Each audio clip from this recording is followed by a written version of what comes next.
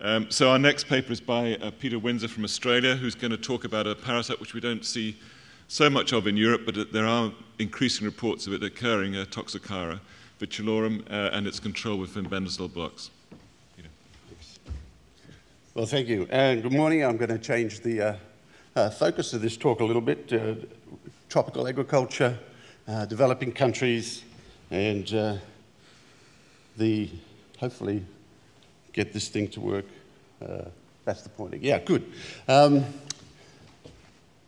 I'm from the University of Sydney, and we are funded by the Australian Department of Foreign Affairs through the Australian Centre for International Agricultural Research to do collaborative work to try and help scientists in developing countries in our region, particularly Cambodia and Laos, where we've been working the last 2 years, war-torn countries with undeveloped veterinary services, and the important need to try and give them some scientific expertise, particularly in agriculture, which is the majority of their economies. In this particular trial, we did some private-public partnership work with colleagues of mine in a company that provides nutrient blocks for the agriculture systems in Australia, particularly for tropical cattle. And when I mentioned to them that I needed another way of delivering anthelmintics into this system, we came up with this idea. And so what we have here in Laos, particularly in northern Laos, these buffalo are very valuable because the Vietnamese love to take them across the border and eat them. And they have no longer used them really for draft. These are the local cattle in Laos, and they're little tropical things, only weigh about 200, 250 kilos at maturity. But that's actually their storage of wealth. They don't have bank accounts. They try and keep animals. As you can see, they have quite a number. It's not uncommon for a farmer to have 10 or 15, maybe even 20 of these animals. And they tend to house them overnight in an animal house, which becomes quite contaminated with feces, which may explain why Toxocara is a bit of a problem. They send them out grazing into the forests during the day. And one of the reasons why they like what we came up with is the animals come running home at night to eat a bit of this molasses urea blocks that we introduced to the system. So I'm going to hopefully get it to work. Now, this is part of the big problem that we are facing with food security. I actually would have liked a whole big session on food security here rather than, say, complementary medicine. But anyway, I didn't come up with that idea successfully. 60% more food by 2050 or for the 9.7 billion people, and about 97% of farmers actually in developing countries, 1.3 billion of them. Most of them don't have access to veterinary services or very poor veterinary services. And you can see that the high problems of food security in a country like Laos, war-torn country where they had suffered what they call the American War, and we work in areas where there's bomb craters and unexploded ordnance still existing. And the children are very malnourished, about 40–50% have malnutrition, undernourishment, stunting, they call it. However, there's a huge change in this area, and these animals, here's some of our animals being fattened. These are animals going up the river, up the Mekong into China. There's about 1 million of them went a year or so ago. Australia's exported basically 300,000 tropical cattle into Vietnam over the last 3 years each year. So it's massive expansion of demand for meat in China and across Southeast Asia. And this is part of that process. Even though the Chinese leadership has recently said, no, we have to try and limit the amount of meat people consuming, the rapid development of middle incomes is driving all this. Now, there's very good high-level expert book came out recently about sustainable agriculture, and they spent a lot of time talking about how do we harness developing country agriculture to be part of the solutions for food security. And one of the issues they raise is a problem of calf mortality. This is a graph of calf mortality across the world, and you can see this is where it's over 20%, and you can see it's very dominated by developing countries. It's a bit like foot and mouth disease. Foot and mouth disease occurs across here. It's a failure of food security. So is calf mortality when you get it over 25%. When I first went to Laos, and I started asking about what the problems were, they said, oh, 50% of all calves die. And I went, really? What from? Oh, Toxocara Vitulorum. Really? Oh, that can't be true. But 10 years later, I'm pretty much convinced that is true. So we're working up here in a beautiful place called Luang Prabang, and across here in Zhengguang. And the Ho Chi Minh Trail went through here during the American-Vietnam War, and so we're trying to repair some of that damage with these farmers. About 90% of the people in this area are livestock keepers. Can we turn them into livestock producers? And that's our challenge. And one of the things that's motivated me for years is we can use knowledge to change attitudes and improve practices. This is really important. But to get that to really work, it's great if you can empower people with some kind of physical intervention, whether it's a drench that works or a vaccine or something like that. And knowledge is very useful if it's knowledge accompanied by an applied intervention. And that's what we do, a lot of socioeconomic studies in this area. So Toxocara Vitulorum is... So we did a big survey about the prevalence of this, and here we go. And so we came up with a very high prevalence across and within herds. It's a simple parasite. It's transmitted via lactogenic routes. So the cows lactate and infect the calves. And it's well known that if you treat a calf between 14 and 21 days with something like piperazine or pyrantel, simple tablet treatment, you could solve the problem. The animals will get over it. The ill-thrift weight loss stunting that they would normally have. We found farms where there was up to 90% mortality. It may be other things going on there, but we couldn't establish anything other than Toxocara as the main cause of these mortalities. So we encouraged everybody to treat with pyrantel.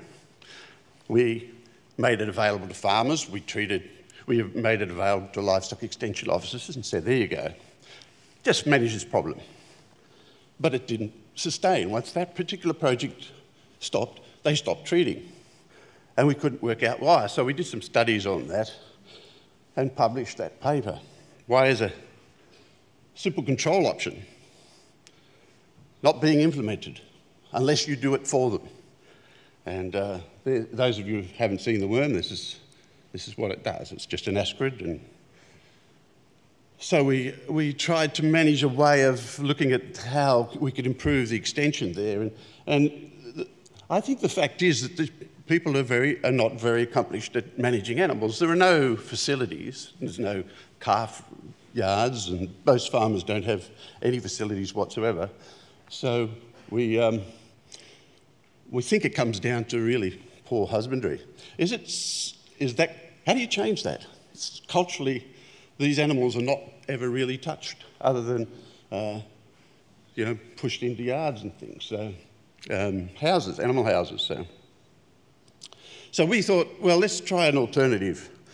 And we knew that from previous work, some work done in Australia on radio-labelling fenbendazole, that it actually can be delivered through urea molasses blocks to sheep. It's never been commercialised, but we thought, well, let's try it. So we evaluated medicated blocks with fenbendazole and unmedicated blocks in a pilot trial last year. And we wanted to estimate the production benefits also, and because we knew we had a big problem between the end of the wet season in about December, January, and through to May next year, when the pasture declines, animals lose weight, as typical. So we thought, here's a way of stimulating better use of low-quality pastures by provision of urea in molasses blocks. So the company was happy to donate large numbers of these blocks, which were sent up, and you can see the tropical heat causes a little bit of molasses to leak into the cardboard, but that's no problem. The animals will eat that quite happily.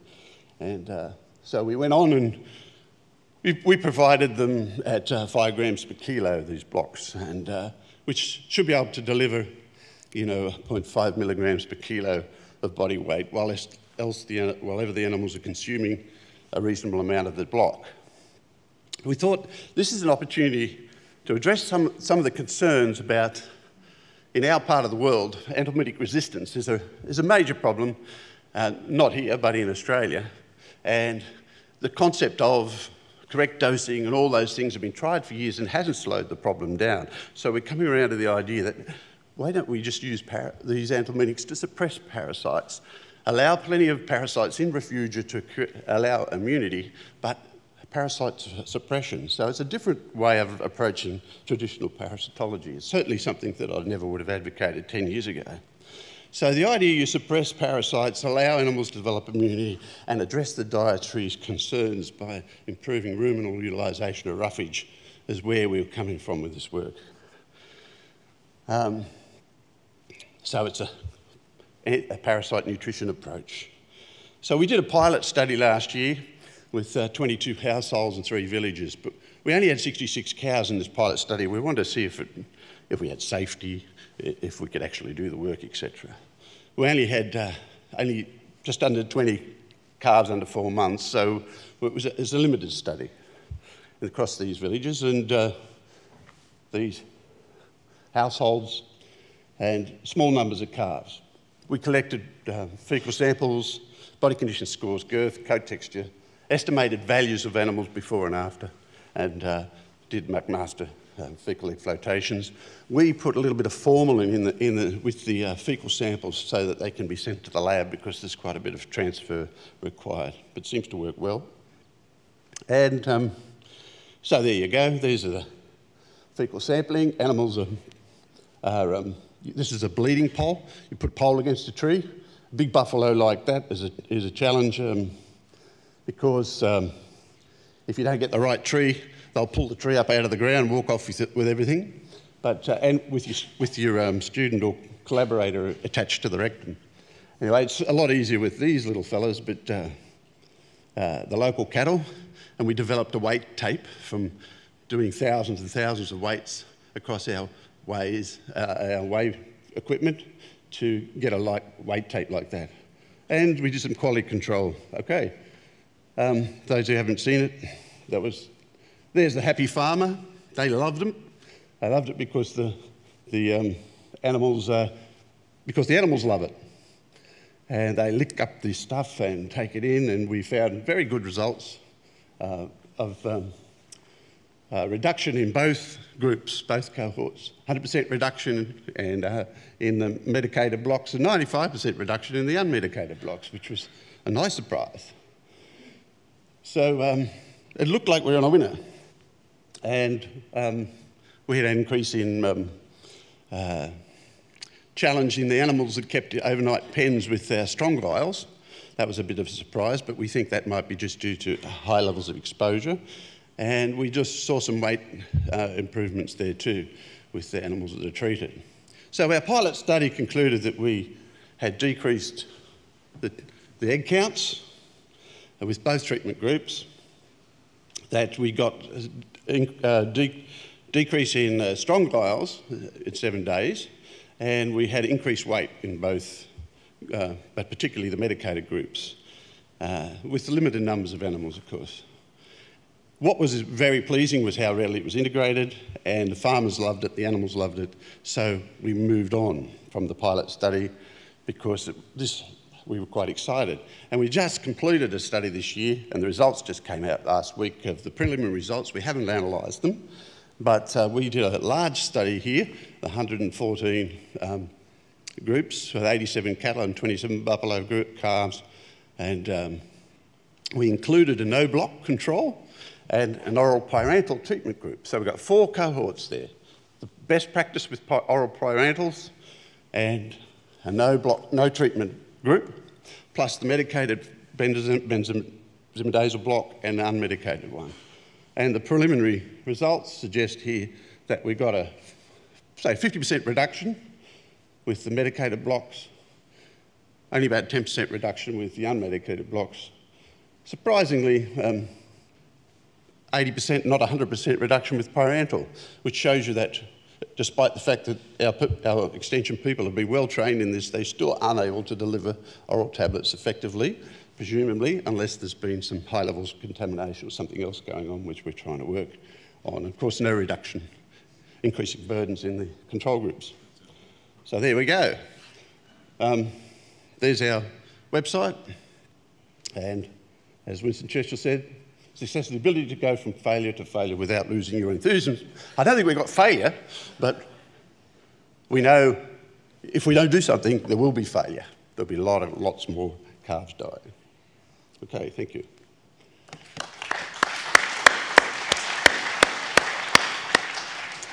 Thank you very much, Peter. Unfortunately, again, we're out of time for questions, so you'll have to grab them in the coffee break.